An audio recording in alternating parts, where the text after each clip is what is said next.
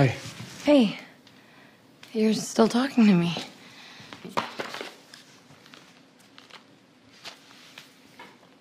What's this? So I finally got a look at Lady Whitmore's labs. Allison, that's her real name. Turns out they sent her home without doing the shoulder surgery. You know why? Because the injury doesn't exist anymore. It seems to have spontaneously healed itself. Wow. Wow. And all this after meeting your dead boyfriend tonight? None of this adds up, Elena. The only thing that's really clear is that you're not just a liar, but you're a liar with secrets. So you can tell me the truth or I can figure this out on my own.